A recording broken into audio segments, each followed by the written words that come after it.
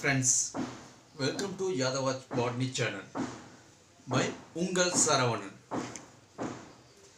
Now I am going to teach about germplasm conservations.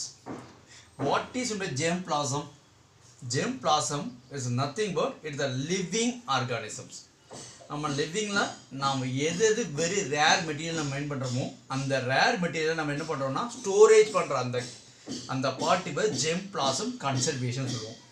இது பொதுவா நாம எப்படின்னா ஜெனடிக்கல் ரிசர்ச் மூலமா நம்ம கண்டுபிடிக்கிற ஹைபிரிட் வெரைட்டிஸ் பிளான்ட் உடைய செல் tissues organelles in some other characters. So இது எல்லாத்தையும் நம்ம ஸ்டோரேஜ் பண்ற பதப்படுத்தி வைக்கிற அந்த ப்ரொடெக்ட் பண்ற அந்த பார்ட்டி பை கன்சர்வேஷன்ஸ் சொல்றோம். ஓகேங்களா? ஸோ நம்ம லிவிங் ஜெனடிக் மட்டும்லாம் இப்போ 50 இயர்ஸ் இருந்து பார்த்தீங்கன்னா ஒரு 50 இயர்ஸாகவே நம்ம வந்து ஜெனடிக் ரிசர்ச் வந்து நம்ம நிறையா பண்ணிக்கிட்டு இருக்கோம். அதில் நம்ம இப்போ ரீசெண்டாக போலனு சீடு இல்லை அதோட டிஷ்யூஸு செல்லு டிஎன்ஏ ஸோ இந்த மாதிரி வெரி ரேர் மெட்டீரியல்ஸ் என்ன பண்ணுறோம்னா நம்ம ஸ்டோரேஜ் பண்ணுறதுக்காக யூஸ் பண்ண அந்த மெத்தட் தான் ஜெர்ம்பிளாசம் கன்சர்வேஷன் மெத்தட். ஸோ இது வந்து பார்த்தீங்கன்னா நம்ம மேக்ஸிமம் என்ன எடுப்போம்னா பிளான்ட் மெட்டீரியல்ஸ் நம்ம அதிகமாக ஸ்டோரேஜ் பண்ணுவோம். பிகாஸ் ஆஃப் இந்த தாவரங்கள் அழிஞ்சிருச்சு அப்படின்னா நமக்கு கிடைக்காத மெட்டீரியல்ஸ் எல்லாம் என்ன பண்ணோம்னா ஃபஸ்ட்டே ஸ்டோரேஜ் பண்ணுறதுக்காக எடுத்து வச்சுக்கிறோம். அது எந்த மாதிரி ஹை வெரைட்டிஸ் ஜீனோட ஜெனடிக் ரிசர்ச் பண்ணி ஹைப்ரிட்லேயே ரொம்ப high level varieties of yield நம்ம எக்கனாமிக்கலாக எது நமக்கு கிடைக்குதோ அந்த மாதிரி ப்ராடக்ட் மெத்தட்லாம் ஜெர்ம்பிளாசம் மூலமாக நம்ம கலெக்ட் பண்ணி வச்சுருக்கிறோம் அப்படிங்கிறோம். இதெல்லாம் எப்படி சார் நம்ம மெயின்டைன் பண்ணுவோம்? இந்த what are the purpose of maintain அப்படின்னா நம்ம எடுக்கிறது வந்து ஹை குவாலிட்டிஸாக இருக்கணும். அதை அப்போ எடுக்கும்போது செலக்டிவ் பிளான்ட் பீடிங் அப்போது பிளான்ட் பீடிங் எல்லாம் பண்ணணும். ஆனால் அதில் எது பெஸ்ட்டு? ஸோ அந்த மெத்தடை நம்ம எடுத்து ப்ரெசர்வேஷன் பண்ணணும் அப்படிங்கிறாங்க. ஒரு பிளான்ட் பீடிங் எடுத்து அதோடைய ஹைப்ரிட்டில் ஹெட்ரோசிஸ் ப்ராசஸ் மூலிமா மியூட்டேஷன் ப்ராசஸ் மூலிமா இல்லாத deletion what is duplication process இந்த மாதிரி நிறையா ப்ராசஸ் மூலிமா நம்ம என்ன பண்ணுறோம்? பிளான்ட் பீடிங்கை க்ரியேட் பண்ணுறோம். எப்போ வரக்கூடிய இன்னும் ஆஃப்டர் 30 இயர்ஸ் 40 இயர்ஸ்னால கூட நம்ம இந்த மெட்டீரியல்ஸ் வச்சு நம்ம நிறையா க்ரியேட் பண்ணுற மாதிரி நம்ம வைக்கிறோம் அப்படிங்கிறாங்க. ஸோ இந்த மாதிரி நம்ம ஸ்டோரேஜ் பண்ணுற ஒவ்வொரு பார்ட்டுக்கு என்ன சொல்லுவாங்கன்னா இப்போ மேக்ஸிமம் இப்போ நான் சீடு எடுத்து நான் என்ன பண்ணுறேன்னா ஸ்டோரேஜ் பண்ணுறேன். That name is called seat பேங்க்குப்போம்.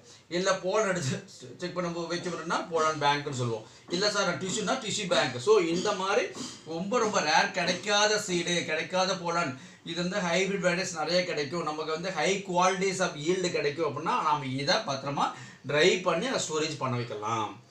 இது எதுக்காக? டு மெயின்டைன் த வயபிலிட்டினா ரொம்ப ஆக்டிவாக இருக்கிறது, சீக்கிரமாக க்ரோத் ஆகிறது, நமக்கு என்ன எனர்ஜெட்டிக் ப்ராசஸ் அதிகமாக இருக்கிறது, விட்டமின்ஸ் அதிகமாக இருக்கிறது, கார்போஹைட்ரேட் அதிகமாக இருக்கிறது. ஸோ இந்த மாதிரி நம்ம கிரியேட் பண்ண அந்த பார்ட்டை நம்ம என்ன பண்ண ஸ்டோரேஜ் பண்ணி வைக்கிறோம். அந்த சேம் திங் வயபிள்னாலும் ஃபெர்டிலிட்டினா ஒரு செக்ஸுவல் ஜென்ரேஷன் அப்படியே அடுத்த ஜென்ரேஷன் ஃபார்ம் ஆகும். அது வந்து நமக்கு வருங்கால முறைக்கு யூஸ் பண்ணுறதுக்காக நம்ம ஸ்டோரேஜ் பண்ணுறோம் அந்த ஃபெர்டிலிட்டி கேரக்டர்ஸ். இதுவும் ஒன் ஆஃப் த ஜெர்ம்பிளாஸ் கன்சர்வேஷன் ப்ராசஸில் ப்ரொடெக்ஷனாக இருக்குது, பாதுகாப்பாக வச்சுருக்கிறோம். எதுக்காக? Later யூஸ்க்காக. Then after hybridisation and graph improvement. இப்போ ஹைபிரிடைசேஷன் சொல்லிட்டேன். அல்லது ஜெனடிக் ரிசர்ச் மூலிமா ஒரு ஹைபிரிடைசேஷன் பண்ணுறாங்க, இல்லை பிளான்ட் டு பிளான்ட் வந்து ஹைபிரிடைசேஷன் பண்ணுறாங்க, இல்லை செல் டு செல் ஹைபிரிடைசேஷன் பண்ணுறாங்க, what ever it is. So அந்த மாதிரி very rare material plants டிஷ்யூஸை cells organs அதெல்லாம் என்னன்னா ட்ரை பண்ணி அதை ஸ்டோரேஜ் பண்ணுறோம். டிஎன்ஏ பேங்க்கு ஜீன் பேங்க்கு இந்த மாதிரி. வாட் இஸ் எலைட் சார் அப்படின்னா எலைட்னா ஹைடெக் மெத்தடாலஜினா நம்ம கண்டுபிடிக்கிற மெத்தடாலஜி இப்போ ரீசெண்டாக வந்து பார்த்தோன்னா 50 இயர்ஸ் பிஃபோர் என்ன பண்ணியிருப்போம்? சும்மா ஹைபிரிட்டில் நல்ல குவாலிட்டியான பிளான்ட்டை ஃபைண்ட் அவுட் பண்ணியிருப்போம். அது என்ன பண்ணியிருப்போம்? இந்த bank DNA bank gene bank மூலமாக நம்ம ஃபைண்ட் பண்ணி வச்சுருப்போம். அதே எலைட் அப்படி ப்ரீடிங் அப்படின்னா இப்போ ரீசெண்டாக நம்ம என்ன பண்ணுறோம்? ஹைடெக் தட் மீன்ஸ் ஆஃப் சாலியன் சாயிலையும் வளரும், அதாவது உப்பு தண்ணியிலையும் வளரக்கூடிய தாவரங்களாக இருக்கலாம், இல்லை ட்ராட் கண்டிஷன்லையும் வளரும். அப்படின்னா வறண்ட போன நிலத்துலையும் தண்ணியே இல்லாமல் சாயிலே இல்லாமல் இந்த மாதிரி வளரக்கூடிய பிளான்ட் தான் இப்போ நம்ம ரீசெண்டாக ஃபைண்ட் அவுட் பண்ணி கண்டுபிடிச்சிட்டு இருக்கிறோம். ஸோ இதை ப்ரீடிங் எது பண்ணால் பழைய கால முறையில் வந்து நம்ம கண்டுபிடிச்ச அந்த ஹைபிரிடைசேஷன் மெத்தடை எடுத்து என்ன பண்ணுறோம்? இதோட கிராஸ் செக்ஷன் பண்ணி நம்ம அதை என்ன பண்ணுறோம்? நம்ம பெரிய அளவுக்கு கிரியேட் பண்ணி அதை என்ன நமக்கு வருங்காலத்துக்கு ரொம்ப யூஸ்ஃபுல்லான பார்ட்டை நம்ம கிரியேட் பண்ணுறோம். ஸோ இந்த ஸோ நம்ம இந்த மாதிரி ப்ராசஸ் மூலிமா ஒரு பயாலஜிக்கல் வந்து டைவர்சிட்டி ஒவ்வொரு ஆர்கானிசமும் என்ன பண்ணோம்னா டிஃப்ரெண்ட் டைப் ஆஃப் ஆர்கானிசம் ஒரு டிஎன்ஏ இந்த மாதிரி யூஸ் ஆகுது ஒரு டிஎன்ஏ இந்த ஸ்ட்ரக்சர்னா ஆர்என்ஏ இந்த ஸ்ட்ரக்சர் ஆர்என்ஏ இந்த ஸ்ட்ரக்சர்னா டிஎன்ஏ இந்த ஸ்ட்ரக்சர் ஸோ இது எல்லாமே அதனுடைய கிளைகளை வச்சு நம்ம நிறைய கிரியேட் பண்ணுறோம் அதனால் நமக்கு நிறைய ஃபுட் செக்யூரிட்டினா நம்ம ஒரு சான்ஸ் வந்து இந்த பிளான்ட் தாவரங்களே அழிய போகுது அப்படின்னாலும் நம்ம இந்த ஸ்டோரேஜ் பண்ண வைக்கிறதுக்காக பண்ண முடியுதா இந்த கன்சர்வேஷன் மெத்தட் அப்படிங்கிறோம். அடுத்தது கிரையோப்ரெசர்வேஷன் தெரியும். கிரையோனா ஐஸ்ன்னு சொல்லுவாங்க. கிரையோ மீன்ஸ் ஐஸ் ப்ரெஷர்வேஷன் பண்ண போகிறோம். எப்படி -196 டிகிரி செல்சியஸில் எதில் லிக்யூட் நைட்ரஜனில் ஓகேங்களா. அதாவது என்ன நம்ம எடுக்கக்கூடிய அந்த செல் பார்ட்ஸு இல்லை டிஷ்யூஸ் பார்ட்ஸு இல்லை ஆர்கனல்ஸ் பார்ட்ஸு இல்லைன்னா அதனுடைய ஆர்கனல்ஸ்னால் மைட்டோகாண்ட்ரியா குளோரோபிளாஸ்ட்டு சைட்டோபிளாசம் இது எல்லாமே தனியாக எடுத்து என்ன பண்ணுறோம் நம்ம ஸ்டோரேஜ் பண்ணுறோம். எப்படி எக்ஸ்ட்ரா செல்லுலார் மேட்ரிக்ஸ்னால் செல்லுக்கு வெளியே ஸோ இந்த மாதிரி எக்ஸ்ட்ரா டெவலப்மெண்ட் ஆகக்கூடிய ப்ரோட்டீன்ஸு ஃபேட்டு இந்த மாதிரி க்ரியேட் பண்ணுறது அதோடைய என்சைம்ஸு இல்லை எனி அதர் பயாலஜி மெட்டீரியல்ஸ் இது எல்லாத்தையும் எது ஸ்பெஷல் ஐட்டம்ஸோ எது ஸ்பெஷல் கேரக்டர்ஸோ அதை மட்டும் நம்ம என்ன பண்ணுறோம்னா ப்ரெசர்வ் பண்ணுறோம். அந்த மெத்தடு பேர் கிரையோப்ரெசர்வேஷன் சொல்லுவோம். எவ்வளோல -196 டிகிரி செல்சியஸ் அப்படிங்கிற. ஸோ இதனோட இந்த செல்ஸோட நம்ம லிக்விட் நைட்ரஜன் ஆட் பண்ணி என்ன பண்ணுறோம்னா அதை ஸ்டோரேஜ் பண்ணி பதப்படுத்தி வச்சுக்கிறோம்.